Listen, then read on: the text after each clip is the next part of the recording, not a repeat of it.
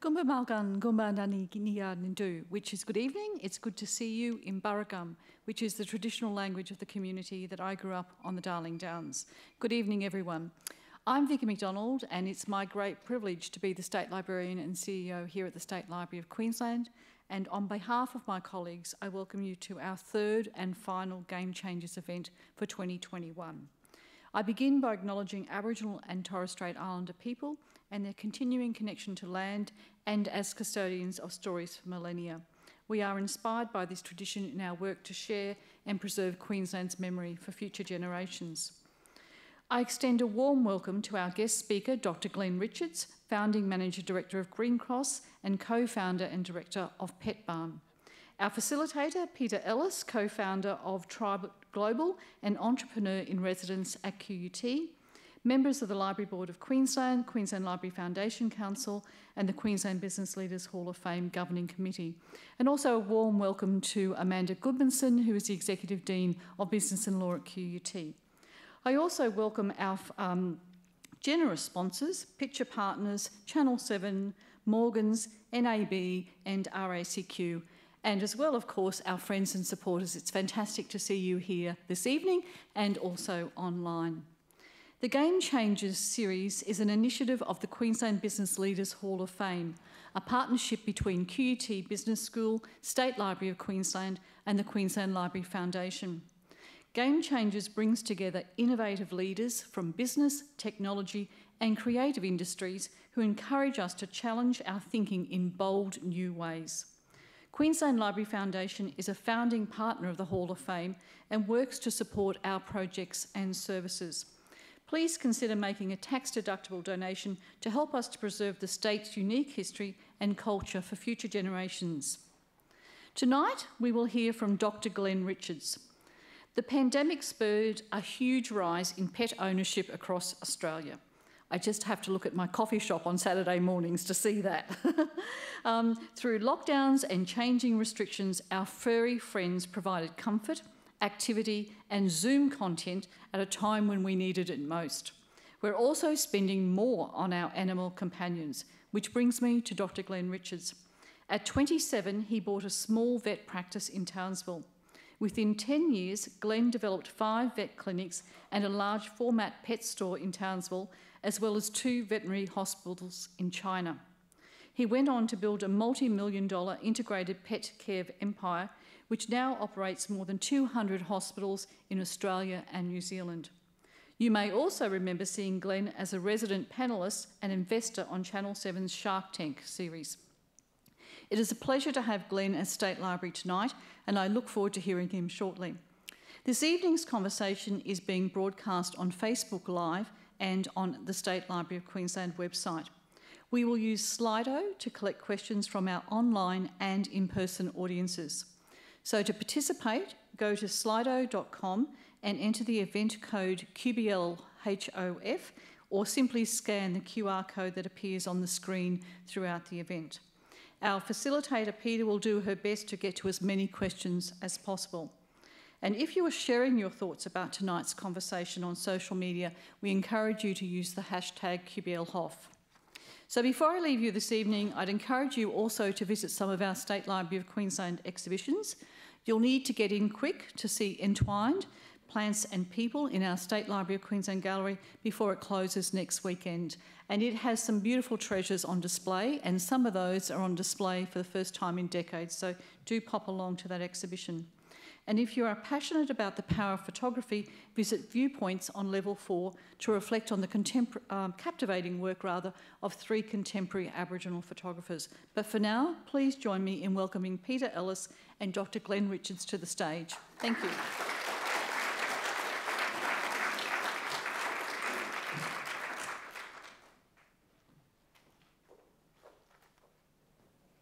We had to practice at this before, so I'm sure our voices are projecting efficiently to the back of the room. So thank you for joining us. I have the pleasure of chatting very candidly to Glen this evening and hearing a bit of a background story. So we're going to go on a bit of a journey tonight Whether you know this or not, we're not just going to ask the basic questions, but we're going to hear the human story, the human behind the brands, and also because I know that how you make decisions in investing into other companies is really to do with a human-based decision. So I'm keen on unpacking that as a theory and a concept. But first of all, I want to bring attention to something that's written on your LinkedIn, which is work harder, longer, smarter than your competitors to win at the great game of business. So that seems very competitive, Glen. Do you play life by those rules, or is it just business? If you've played golf with me, Peter, you know I'm horrendously competitive. I come across as fairly humble, but once a competition starts, for some reason, that gets the juices flowing. And you know, it was the same in Green Cross days when we looked at competitors. How do you outsmart, outmaneuver, outwork, out whatever your competitor? Because at the end of the day, business is very much about, and not in a ruthless way, but just in a way that says, I'm trying to win my market share, I'm trying to win my customer, I'm trying to do a better job, a better service, a better product, all those pieces of the pie to win the hearts and minds of the customers. And so it's competition. And I know my creative juices and my resilience, my tenacity gets better every single day that I fire up and look at the competition that I'm competing against. And once the competition's not great, you get a little bit mellow. And I think all of us in business need to keep a little bit of an eye on the competition to keep that creativity and that tenacity going. I'm watching these slides come up, and that's intriguing me. Who supplied them? And where are they coming from? That there's probably Nikki Bassetti in the room somewhere. Who sent through some photos? So in terms of with entrepreneurs and entrepreneurship, or people in business, or anybody who's got an idea, or somebody wants to be innovative, the word competition comes up a lot in terms of competitiveness, wanting to win, want to be better, the desire to continuously improve. I'm always fascinated to know if the entrepreneur in you was born or was it created. So can you go back to when you were young as a child and talk us through your natural behaviour? Was it competitive? Did you always want to seek out to be better or to improve? Yeah, I think if you had the psychologist in the room, when you're the third born child, your job is to try and beat those ahead of you, isn't it? And but the reality is I grew up in Western Queensland, which was a great upbringing in terms of learning how to work hard, working as a family, and business was always at the family dinner table because we worked we owned great sheep and cattle stations in Western Queensland near Richmond, and so growing up in a small business environment, you are always thinking about how to do things better, how to survive, how to get. You have to innovate, really. You have to, and I'm sure when I look back. I was competitive, but I keep saying probably not in a ruthless way, just in a competitive way because of the fun of the game and everything from sports through to getting my report card from my teacher in about grade 3, and the teacher wrote, he's the only boy in the class that gives the girls any competition. So it was probably in there somewhere.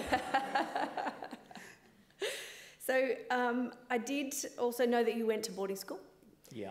And I have children, and I couldn't imagine sending them away and not seeing them week to week or day to day. But it's a reality for a lot of families, not just back then, obviously when you were younger, but definitely now as well. And it is very much a reality for people in the regions. But it also does breed different level of resilience and grit and the ability to manage oneself on their own. Did you learn that early because of boarding school, or is it part of something a skill set that you brought in?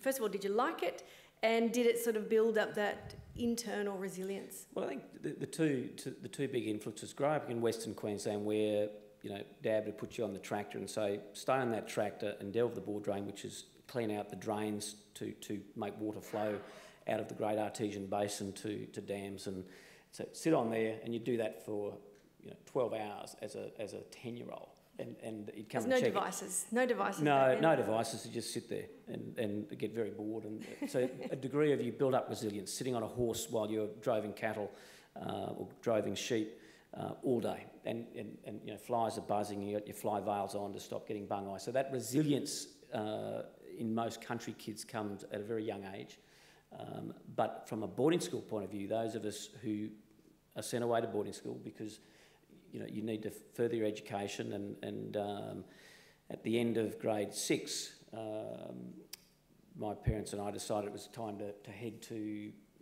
boarding school. So I went to the Southport School on the Gold Coast, and that's pretty tough. And I still remember, because it was my decision to go a year early and I said to Dad and Mum, I think I need to go a year early. I'm not growing enough at Richmond State School, so off I went to Southport. Anyway, they would always come down on the family holiday to Surfers Paradise, and they dropped me off, and they came back a week later. And as a 12-year-old, burst into tears and said, "I don't want to stay here. I think this is a mistake. You need to take me out."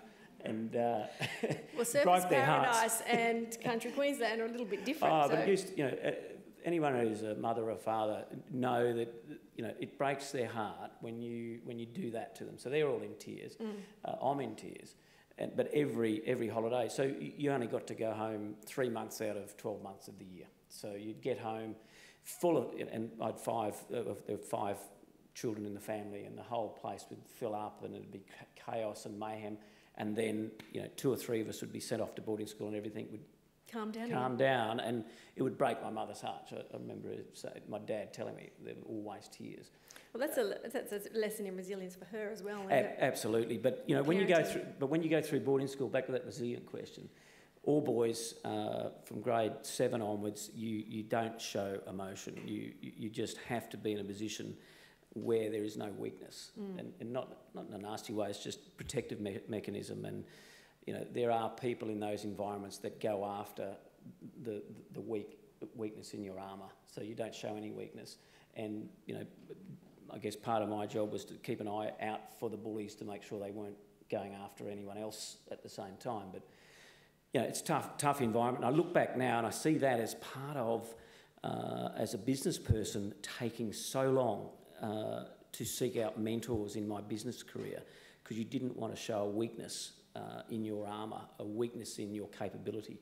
And I think that came all the way back from boarding school days. It's having to tuck it away. Yeah, and I guess my wife would argue also, from an emotional level, it's hard to pull out the vulnerability there. The vulnerability, and it is damn hard. And it wasn't until I was about 40 to realise that it is okay to seek out mentors, to seek out friends and family, to show some vulnerability where they can help you with some of your weaknesses. And that is probably the number one thing I say to my CEOs, my startups, my founders.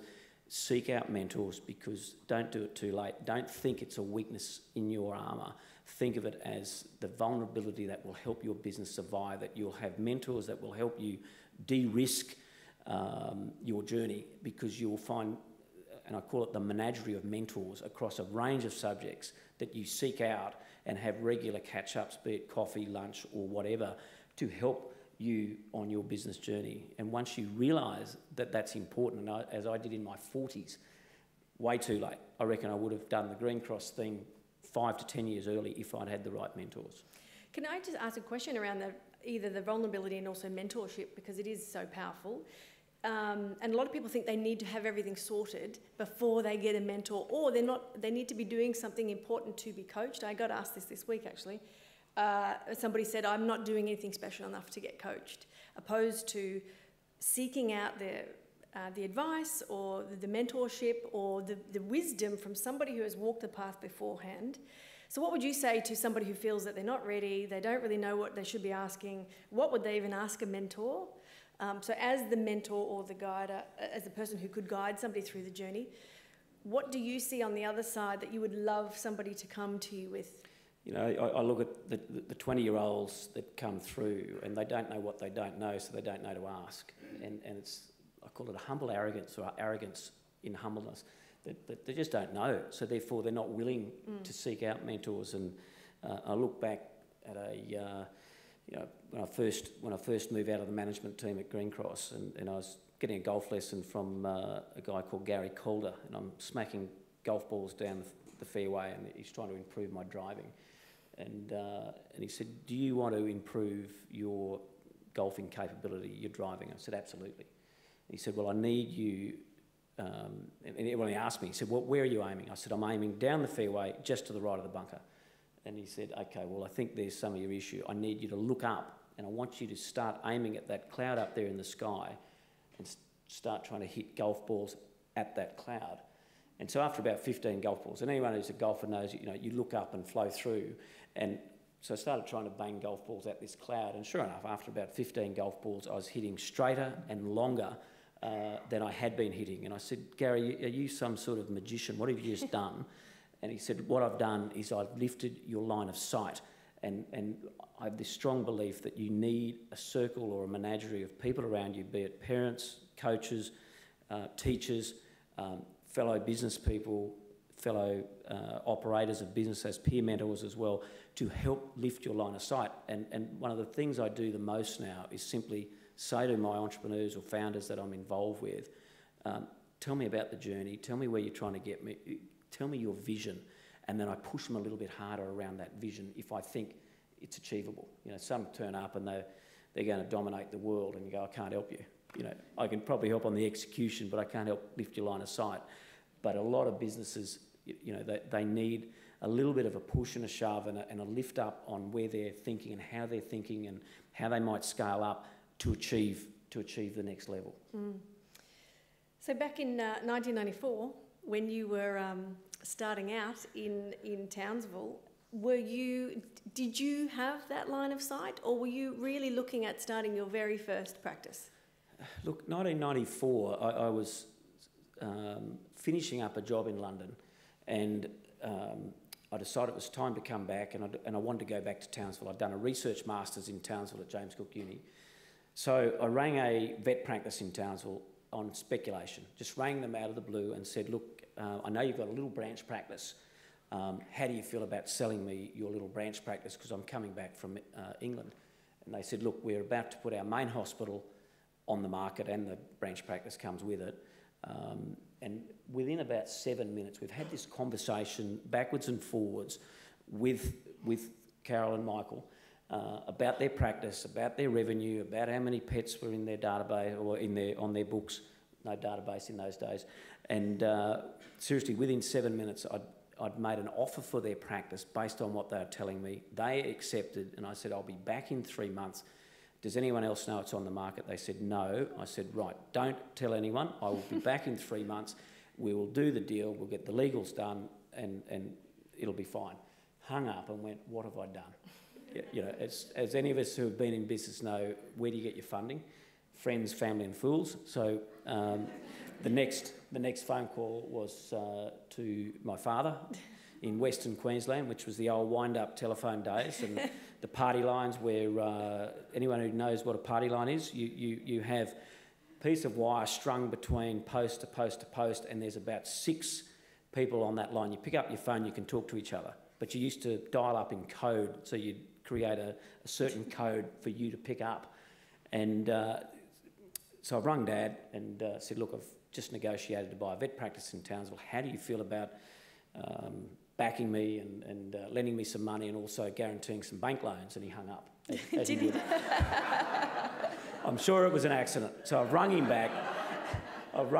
And I've said, Mr. Bucknell, can you get off the line, because I want to have a private conversation with my father, because I knew he was listening in.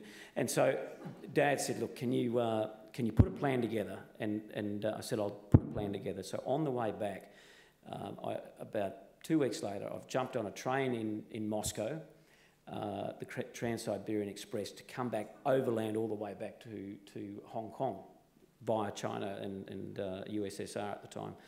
And I sat in that carriage with just a sea of white outside. It was coming up to winter, and wrote a business plan for a network of hospitals across Australia. So my plan started out quite simply. It was to buy Kurrajong Veterinary Hospital, and after a week of being cooped up in this carriage, of drinking lots of vodka with lots of Ukrainian traders, my business plan evolved from one hospital to a multitude of a national network of veterinary hospitals, more like a franchise system. So that was the plan. So I've turned up back in Australia, fronted Dad with the big business plan, and he said, why don't we just dial it down a little bit and focus on a successful purchase of this first hospital and see where you go. So the whole Green Cross on the veterinary hospital side, the whole network development and how we thought about our practices, the feel, the vibe, the ambience of our clinics, the quality of our medicine, how we supported those clinics, all germinated in that business plan that I wrote on the Trans-Siberian Express. And did I have a view? Not until I really started thinking about it and having time to think about it, and went, let's start getting somewhere. And the pet stores came along later, but the vet hospitals very much was, I think we can do something big here to improve how we look after our pet owners, to do something big on how we would look after our employees and our people that worked in these practices. Because at the time I was in England, one of the highest suicide rates of any profession in the UK at the time was veterinary surgeons. And I decided we had to do it better than how we did it. And that was through better support, bigger hospitals, bigger teams inside those hospitals, still be able to aspire to doing great quality veterinary medicine, more capital going into good equipment and good facilities to look after our pet owners. So rather than what I thought was pretty cottage industry, we were going to improve the execution or the way we did veterinary science for our pet owners and our pets. So back to the original question around the line of sight. Yes. I think you did have a very, very high line of sight, but most people go to an advisor to lift their line of sight, but you had a father that brought you down to start, to give you a focus on let's not go to here, let's actually have a tangible thing we're chasing. And that can be a challenge for entrepreneurs. Sometimes we're thinking so big or too many ideas, or we don't actually look at the first step. So who do you surround yourself with? Because I don't believe this has just come up once in your life. I'd say that this is probably something that you would go through on every new idea that you have, is rather than running straight for the largest thing and how can we make this giant, even though that is where you want to end up, how do you bring it back to a place where you can actually start at day one? Yeah, that's a fair question, because those of us who are entrepreneurial want to go here fast. You need to start somewhere. Yeah. And look, I think that planning process is very, very important. And I simply in the old days used templates and started filling out those templates around what was your marketing plan, who was your target customer, let's build a financial business model around what it might look like as you evolve that business from one customer to 200 customers, or one customer to 150,000 customers, or whatever it was going to be. And it did okay for Green Cross the Townsville days, and then when we decided to come together as a cooperative and then go to corporate and then float a veterinary group in 2007, so we had John Odlem and Keith Knight and a fellow called Stephen Coles from Melbourne. We came together as a co-op and evolved that into a corporate model. The corporate model got out of control fast, because we then decided we linked up with some gentlemen who had optioned up some clinics across Queensland. So we had about 17 practices in a co-op. They had about 15 clinics optioned up. We hijacked their agenda and brought it together and listed it on the Australian Stock Exchange in June 2007.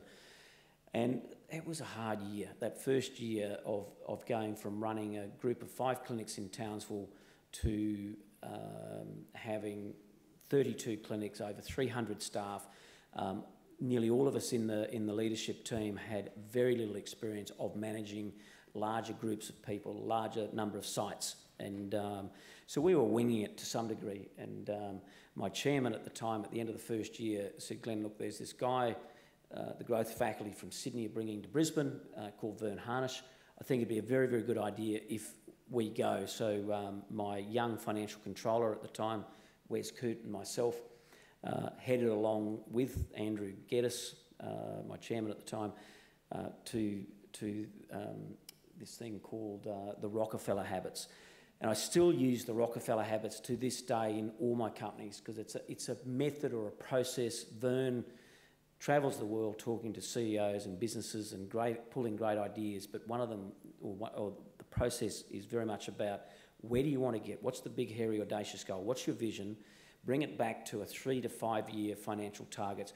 Bring that back to your 1 year goals. Bring that all the way back to 90-day resets or 90-day review of your business. bring that back to 1 week. What are you working on this week to achieve your 90-day targets, to achieve your 1-year goals? And then we get down to daily discussions around what are we working on and what's stopping us do that to be successful if we're going to achieve our big, hairy, audacious goal of our financial targets. So that methodology has been very important for people like me who create chaos as entrepreneurs, to get a discipline around our thinking, get a discipline around our execution, because, you know, we turn up every single day brimming with new ideas. And you need to put it into some sort of a plan that helps everyone else around you actually slot into that plan. Correct. And if you turn up every day brimming with ideas and dump them on the table, you hijack everybody. Yes. And the important thing was, okay, I would assemble my list of great things that we're going to do, or the big roadblocks that were getting in the way, and every 90 days spend the whole day with my leadership team working on the opportunities or the roadblocks that were getting in the way of our employees and our customers. And by working on those roadblocks, we'd then know what were the opportunities to go after. And that discipline and that framework is still in People In, it's still in Healthier, it's in Cardio Nexus, and those companies that I chair, bringing that concept and that methodology over for a framework of success. So it gives you a framework, doesn't get in the way of innovative thinking, it doesn't get in the way of procedures. But if you're a fast-growing company, you're probably resetting your company every 30 days. In companies I play with and get involved with and invest in and support, every 90 days seems to be about right. Mm. And look, there's your own internal mental models that you need to manage your own thought process. But when you're growing companies, whether it's a small business, a side hustle, or anything going to the next stage... What's a side hustle? You're all in or nothing, right? Yeah, I don't think there's anything, no side hustle in your vocabulary. But some people who are working and then start something as a side hustle first before stepping into it, there's usually some management of time, lifestyle, relationships, family. At the end of the day, you're an individual human, you are a husband, you are a father. How do you manage life and build companies of that scale? Look, it's very tough, and my wife and I were talking to an entrepreneur this week, and you accept for a while, for a period of time, that you are out of balance. There's no such thing as the balanced life. There is none. When you're an entrepreneur driving a company, you accept you are out of balance, and you try to preserve your relationship with your family, number one. Try and preserve your relationships with very close and dear friends, and after that, everything else is a bonus, because your focus is growing a company, assembling the right people, doing whatever it takes. And I remember I said to Lisa, we've got this opportunity to go to Brisbane and to grow a network of veterinary hospitals across Australia. So that's option A. Option B is we stay in Townsville and we don't get involved in this network of hospitals that's going to grow across the Australian landscape. Instead, I stay here and I'll go into politics. I think you threw that. That was a trick question. It was. I don't think she had a chance to answer properly there. Exactly. So suddenly all our bags were packed and they were standing at the door heading to Brisbane.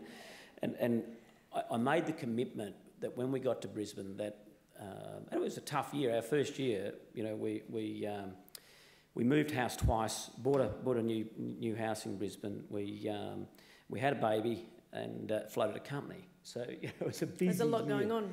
Yeah, really busy year.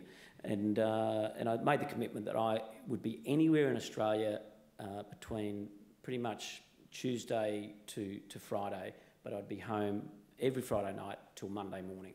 And that's how, for 10 years. That's a lot. Kudos to your wife and family for they're still here for agreeing, and they're the here. Which exactly. So I did say walking in any event where your children are choosing to come along and be part of it is a significant parenting moment. I'll be very proud of that. Yeah, and look, all of us who are in business deeply need a stable family life to make sure that you can go out onto the business paddock and do your best without having conflict at home, and that only happens by having wonderful people in your life. And I agree. I think the conversation needs to be had often early to explain that it is actually part of your DNA, and that is what drives you. You enjoy working, because often people will see you work a lot of hours, and poor you're working so hard. But what they often don't realise is a lot of those times that work pace fuels you and energises you. and is the driver. So even the simple conversation to explain that is how you're hardwired and that is what you enjoy, or there is a goal that you're chasing and this is why it's happening. I think that's spot on. You know, you are hardwired that you get very passionate when you are chasing the right purpose, and you hear all entrepreneurs go after that. What is my vision? And I get really excited by that vision. So I get very focused, very passionate, and think that's a great purpose. And you've got to be mindful of those around you as you do that. Because it is very, very lonely when you see a lot of wonderful founders going through multiple marriages because they're not quite aware to keep things right. Yeah. So we had a conversation previous, and you were talking about, obviously you went through the journey of listing and then obviously being a part of a company that was a listed company, but then there was an opportunity for you to step out the other side and take on a different role. At what point did you decide, and what was the trigger moment for you where you decided, or was it made for you that you wanted to step back? It's an interesting journey. So we listed Green Cross in 2007. We reset the company in about 2008, early 2009, and then we grew top line, bottom line, nearly 27% revenue and EPS for nearly 6 years straight. Made us one of the top 10 companies you should have bought on the Australian Stock Exchange with over 1,500% shareholder returns. So we had a lot of very, very happy shareholders. We grew a network of hospitals across Australia. We did a lot of innovative things in terms of the way we supported our people. We did a lot of innovative things in the way we supported our pet owners, the way we marketed, the way we developed social media. It was right on that early phase of a lot of those technologies. We set up Healthy Pets Plus, which has over 100,000 members now of people subscribing to how to look after their pet better. Some really wonderful things. We had a graduate program. We were taking our vets straight out of uni, giving them a 1-year transition into practice to make them more comfortable as clinicians, and supported them with mentors, one-on-one mentors right across our group.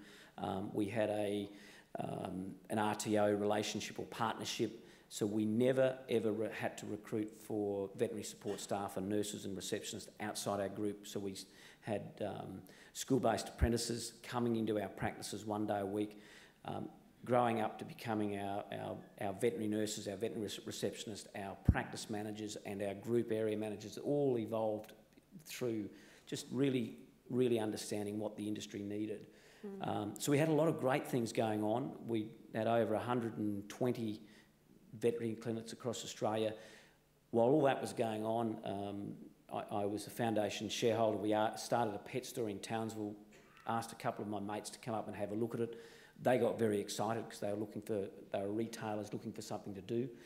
And next thing, Paul and Jeff have bought, along with me and a couple of other shareholders, a group of pet stores in Sydney called Pet Barn. We had a roll-up and a roll-out strategy in Pet Barn, and over a period of 10 years, we grew a massive network of pet stores across Australia, separate to Green Cross. But we did trial some vet clinics inside 2 pet stores. They were successful, and that helped develop the industrial logic of why we probably should put together our pet stores and our veterinary clinics. And we were already a listed entity as Green Cross, the veterinary hospitals, and both boardrooms had deep discussions around the financial logic and the industrial logic of putting those 2 businesses together. And it made a lot of sense when you thought about it, around having share of wallet, looking after a pet owner and their pets from cradle to grave, across retail, grooming, veterinary services and all those things. What happened was the boards thought we'd run 2 divisions and we'd have an overarching CEO, which we put up our CEO, being Jeff from Pet Barn. In 2014, we put those 2 businesses together, and then we slammed the management teams together, and it was an intrigue to watch 2 highly successful cultures collide and see a massive number of senior leaders in both organisations exit, including the 2 people that had been CEOs of those businesses, exit the management teams because of conflict and cultural alignment wasn't happening, of jamming together a retail business and professional services. So you get it, you know. We thought that wasn't supposed to happen that way. And I still look back. It never is meant to happen that way. It wasn't meant to happen. So I exited the management team in 2014. I stayed on the board for a number of years, but I watched some really wonderful people exit those organisations in both the retail and the professional services camps.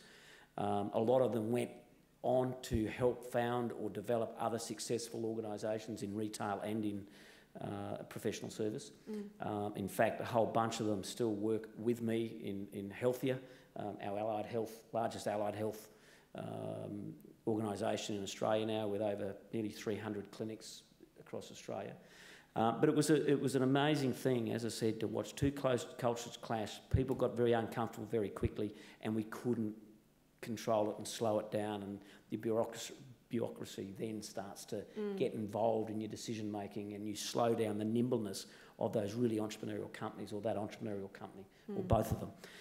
So it was awful, and to see that happen was an intrigue to me, and I made the decision to, and I still remember sitting there with my wife, and we had a long chat, and I go, it's time for me to exit. And I was sitting on the beach in Noosa and got a phone call from our stockbroker that was deeply across our company, and he said, I've got a buyer for your shares. Do you really want to sell? I said, no, I don't. And they said, well, here's the price. And I went, no, I'm not going to accept that. And Warren said, if you want to sell, you need to accept that share price. He said, it's ridiculous. It's a 33 times price earnings ratio, which is over 20 times EBITDA. If anyone knows anything on the stock market, it's a crazy price. And I said, look, ring me back in 5 minutes. I'll ring you back. And I swam out to sea 200 metres, and I turned around, I looked back, and I thought, you know, as entrepreneurs, as founders, we're always trying to get to the somewhere. next stage. Always trying to get there. And you've got to recognise when you actually do make it there. It's not first base, this is the game. And the game, we'd got there. And I suddenly realised... It's an addiction to the little bit more. It's like just a bit further. And it scares me, because you always want to keep staying in the game, and for some reason I was perhaps smart enough to realise. Maybe it was Noosa, maybe it was the swim, maybe your wife said the right thing at the right time. But I swam back and I said sell, and sold 70% of our shares, and said I'll stay on the board to try and be custodian to make sure things go well. They didn't go so well, so we sold the whole company to a private equity firm out of San Francisco about 3 years ago for a very large sum of money. It was a battle for nearly 5 years in the boardroom about the right strategic direction for that company, and when you realise you're not making much difference, and you know you're not being heard that well, you're probably time to exit. And I won't blame either side. It's just time. You need to move on. But I still worry for my founders, when you actually get to the milestone or the goal or the vision, recognise it, and then work out whether you want to stay in the game or transition out and bring other really smart people into your organisation to take over those key roles. Because we all get tired. We all get tired after a while. It has to be sustainable. And that's really important advice. From multiple different perspectives there. I'm going to answer some of the questions, or read out some of the questions that people have been asking as we've been going on. So this one's from Krishaw. How do you give back to mentors, given that they're sacrificing time, or that you as the mentor are sacrificing time? How does somebody give back? Look, I think the business community is very giving, and it is surprising. You know, it's simple, ask the question, you know, have you got 30 minutes to grab a quick coffee? I just want a little bit of help with something I'm working on, or a decision I'm trying to make. And I don't mind. I actually do a lot of mentoring, and it might be a one-off, never see that person again, or I see them every month or every 3 months or every week through a crisis, because you feel like it's a give back. And the business community is very giving, because we all want our entrepreneurs around us to be successful. It's not ruthless, unless they're competing head to head, and then I'm not going to mentor them. But if they're friendly, and I mentor a bunch of physios who compete against my main clinics, but they're a boutique versus what we're doing. So you do it, and there is no payment. The flip side to that question is, what's something that they shouldn't do, or to disrespect time? When you've asked time of somebody, What are some things, what are your pet hates or peeves that is a disrespect of your time? I like entrepreneurs to be organised. What do they need a hand on? What do they want to chat about? What's the roadblocks getting in their way? Come with questions or because it's almost like a therapy session. You ask the question, tell me about your roadblocks. Yep. And you then suddenly they're starting to unload, and then you sit back and listen. Because often by them unloading, they're bringing that problem up through and out their mouth, and by doing that, it helps them solve.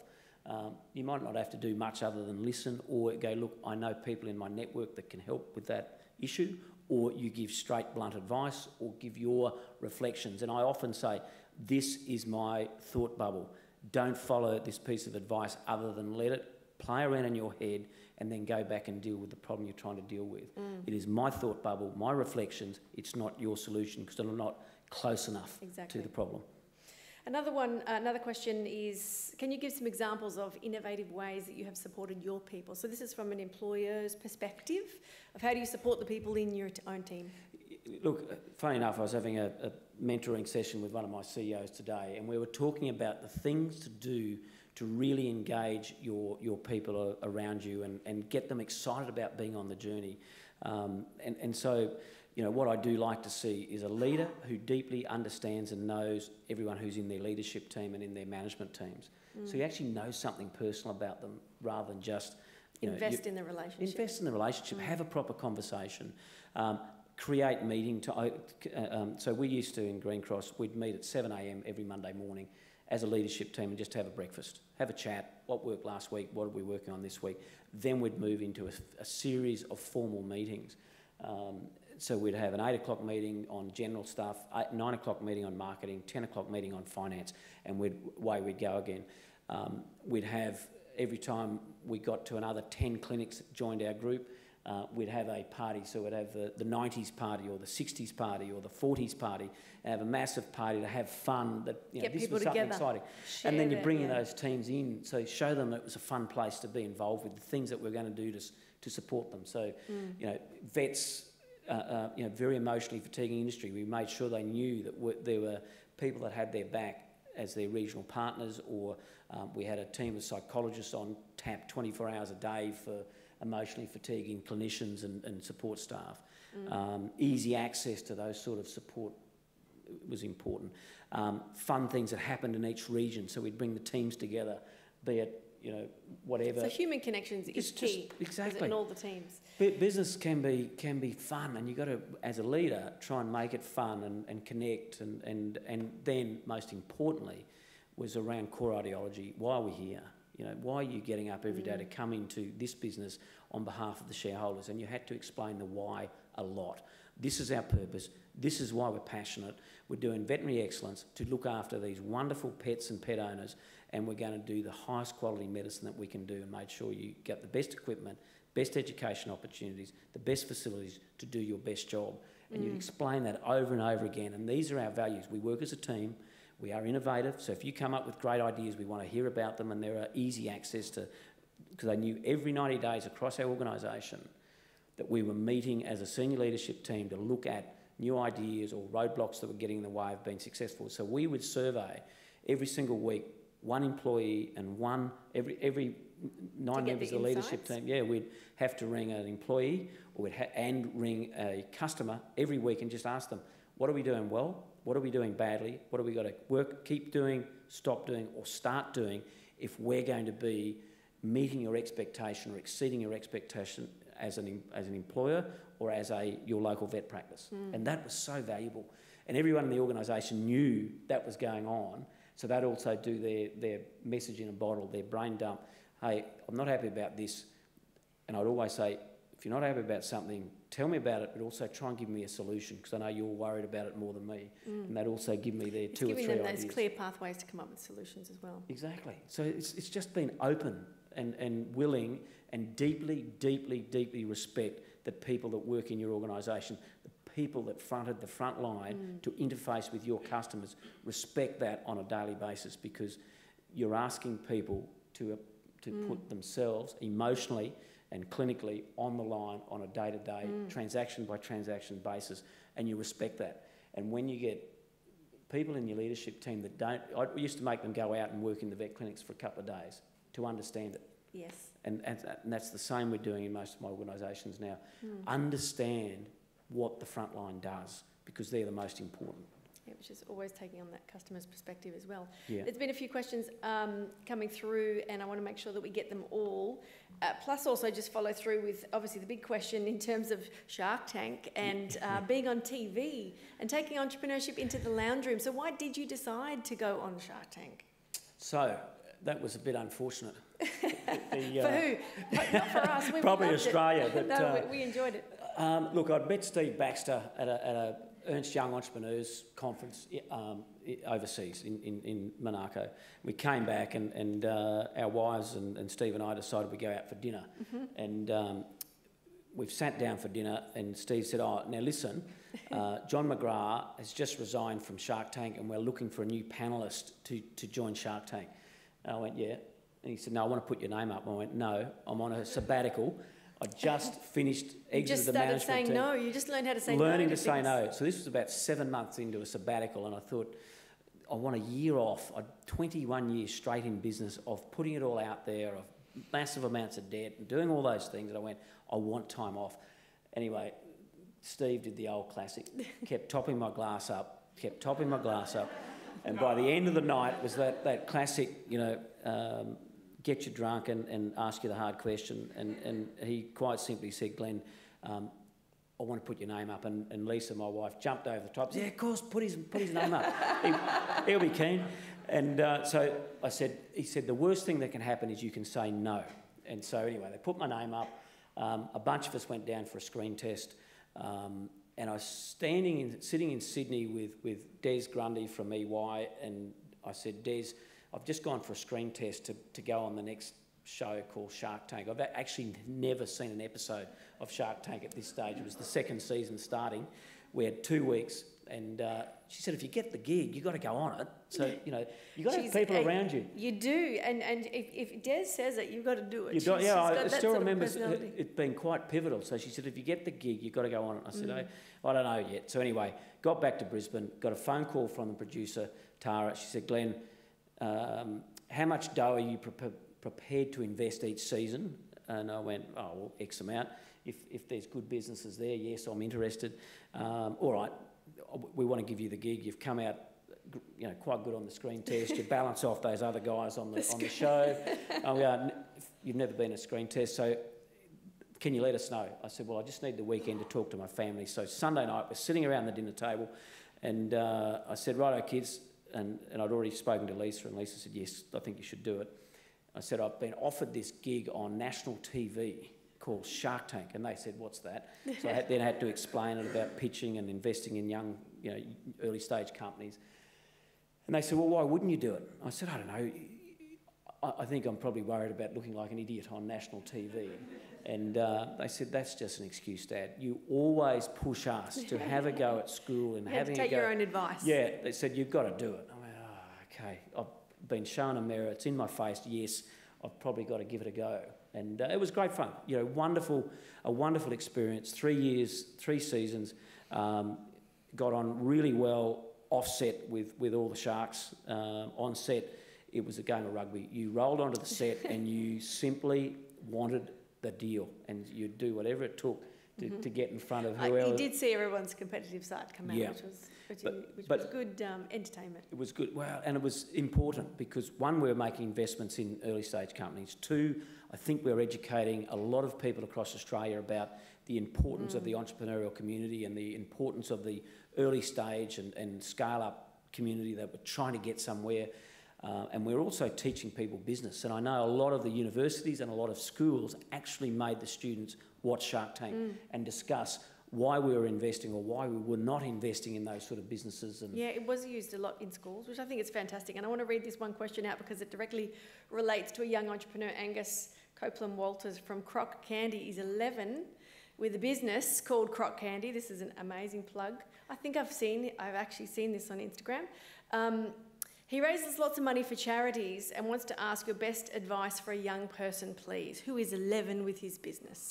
Okay, so my classic is tell me where you want to get to, show me your business plan. As my family know, when they are doing So their are you still adamant on a business plan?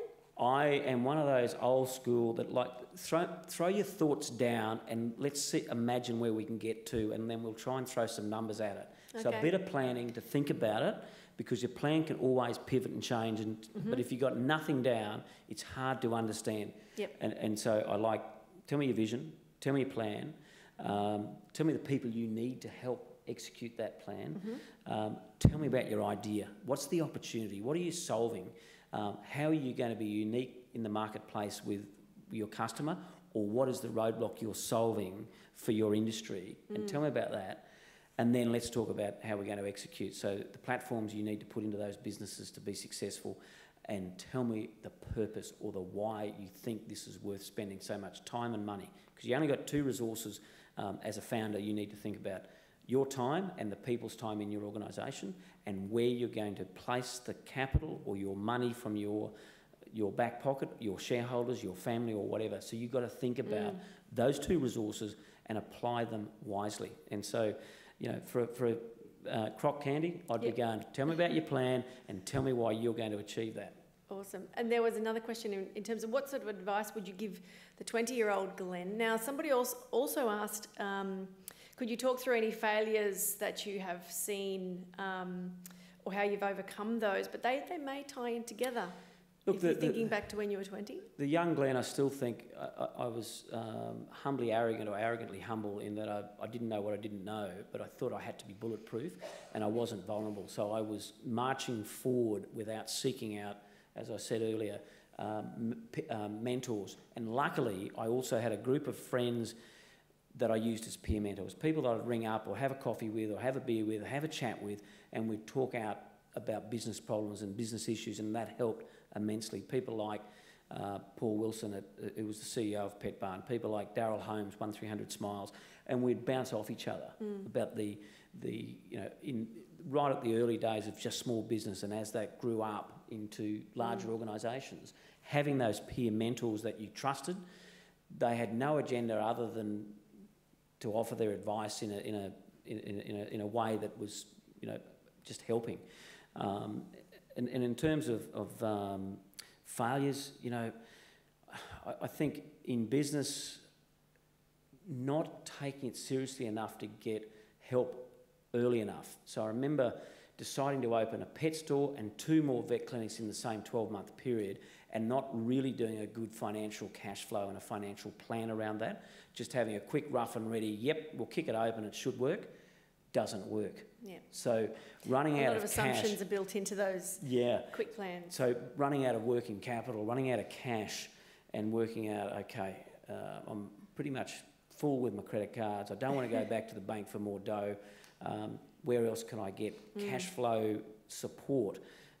So we didn't pay our GST and our BAS for about 9 months, until the tax department rang up and said, you know, you haven't paid your you know, your whole... I said, yes, that's I my know. strategy. Yeah, I said, you know, I came clean and said, look, I was using you as the bank of the tax man, and you helped cash flow my business while those businesses have reached a point of success, and look, I can now start paying those tax liabilities. And they said, well, and they're really good about it. They said, well, look, we're not going to charge you any penalty. We'll charge you an interest rate. That was about 13%, so that's mezzanine debt funding at the time. I went, fantastic, I really appreciate it. We've got 60 employees in Townsville, so the tax department in those years was, you know, very sensible. Just, we don't want to see you fail. You employ a lot of people in Townsville, and they supported me. That's nice. So it was really refreshing. I wouldn't do it to them now. No, I don't think they would let you. They wouldn't even have that conversation. But look, we are getting towards the end of our discussion, because an hour has just completely dissolved in front of us. There's a couple of important questions. One that's rising to the top of the list is, who is your favourite daughter? Yeah, I can see. And that question has been persistently asked since this started. But look... So I have my favourite first daughter, my favourite second daughter, and my favourite third daughter. It's called diplomacy. It is. I'm really glad that they're engaged with the technology of the event. Yeah, they would be. But look, to wrap up, I know that you had your own business, you have grown it significantly, scaled it. exited, now you give your time back into other founders and other companies, your expertise. I'd love you, can you take us a little bit into the future, into the next 10 years, in terms of industry or trend? What are you seeing? What should we be looking towards? So you've worked out I do love business. Yes. It's a passion, it's a hobby, and it's real as an investor as well. I do love supporting founders, and if we look at the genesis of Healthier, so that was All Sports Physios and My Foot Doctor and Balance Podiatry, all coming together and creating a listed entity about 3 years ago.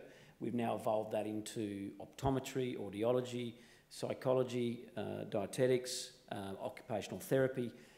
We have nearly 300 allied health clinics across Australia. So I love that, working with founders, giving them the benefit of my experience, how to get funding, how to pull a team together, how to scale up, how to engage your frontline people, how to get culture right. All those things now go across a number of other businesses as well. But Healthier is a good example where we have over 1,200 employees. It's nearly a 300 million or 250 million market cap. So it's growing. We're doing that in people in. So look, I am passionate about business, and I can't see that I would not be actively involved in supporting. And I do love meeting founders that are passionate, that are willing to be mentored, that are humble and willing to listen to other people's opinions, and taking some investment dollars and taking some time and supporting their journey.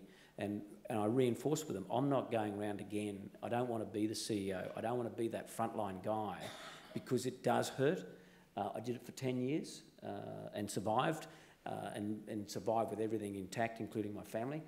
So I don't want to do that again, but I'm happy to be there to invest time and money into really engage founders in whatever industry. But I guess my passion at the moment is in particular around health and around medical technologies, around innovation in health, pushing the barrier around telehealth, pushing the barrier around, and I guess we've moved into human health now with allied health. But I can see the consumer-led position is people want to stay healthier for longer. And what happens with clinicians, most clinicians want to treat sick people, and it's really harder and more difficult to really engage people around how to make them healthier and keep them healthier for longer. And that's part of where I can see medicine is going and having to go, because the consumer wants it. That's why they're happy to have Fitbits on their wrist, why they're happy to have Apple and send their data to Apple and let Apple analyse it. Apple's just bought a general practice medical centre in New York to work out how to help the consumer better. Because as consumers, we want to be monitored, we want to be supported, and we want to be coached. And the medical world has got to come over a little bit towards that position rather than just waiting for sick people to come in. And it's harder. It's more fun and more heroic to treat and save sick people than it is to try and keep people healthier. I get it as a vet, and that we started that with Healthy Pets Plus. I had to come up with a way to convince my vets that they're going to spend more time on helping pet owners keep their pet healthy, and they could still do the fun, heroic stuff that save pets as well. It's fascinating, and it's a really exciting future that we have.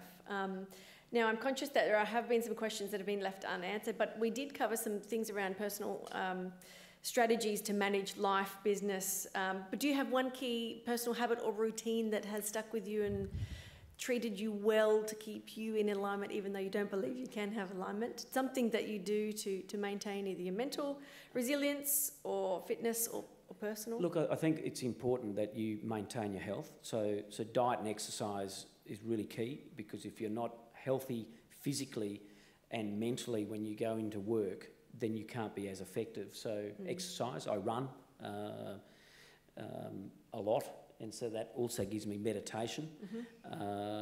And the other big one I do is the list. So every single day I look at the list. What have I got to do today to move the dial forward? What have I got to work on? What are my priorities? And maybe it's related to one of my companies. Micro-focused tasks. Yeah, what are the tasks I'm doing each day to move things forward a little bit, be it in my own portfolio of activity or for one of my companies. And so that priority list is still important. Every single day I go, the list. And here's a whole bunch of stuff that I add each week and try and clean it up by the end of the week. And one last question, if you can do it and answer it in 60 seconds, from Fraser McLeod asks, the personal qualities seeking when building a team. Now this gets asked a lot, either finding a co-founder, how do you find them? What are the qualities in those first hires of 5 to 10 people, but I'd say the first 5? So a founder has got to be definitely charismatic, definitely able to sell a vision, definitely full of integrity, say what they are going to do and do it, and be authentic. And people are drawn to those sort of people, and they put a team around them where they don't have to be the hero. They just have to help all the other members of their team be heroes. And I love the work of Multipliers by Liz Wiseman. Do you want to be the genius, or do you want to be the genius maker? And as founders and entrepreneurs, if you really want to be successful, you don't have to be the hero. You just have to be the genius maker. Assemble a really good team around you and create that collaborative environment so they can give their best and do their best. Really good advice. We could continue this discussion for another hour, but we don't have another hour. So I have learned a lot, even though we've had a lot of previous discussion, and I'm from this industry. I understand what you're working in and with, and am also passionate about supporting founders. But I'm always appreciative when somebody shares their own personal insights and strategies, and I'm sure you have all taken away some tips, some tricks, some insights, and some strategies that you can apply to your own businesses and your own life. So thank you, Dr. Glen Richards, for spending the hour with us. Can you all please join with me in thanking Glen? Thank you.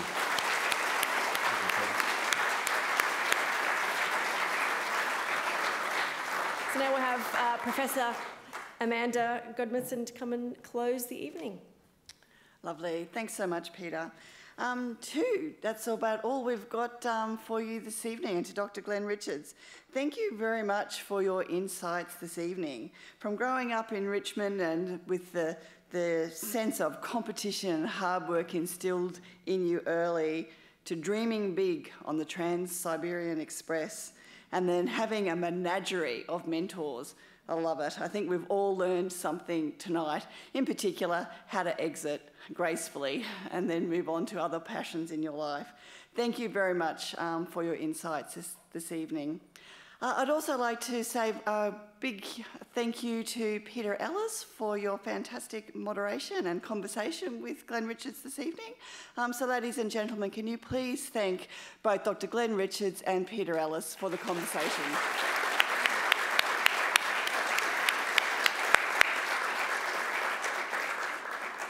I'd also like to thank our generous sponsors for the Queensland Business Leaders Hall of Fame, Pitcher Partners, Channel 7, Morgans, NAB and RACQ. Their continued support of QT Business School, the Queensland State Library and State Library Foundation means that we can continue to bring you these incredible game changers conversations as well as the other initiatives under the Hall of Fame. That's all we have for 2021. Please keep an eye out on our website for the activities and events that we'll have for you in 2022, and I look forward to welcoming you back then. Thank you and good evening.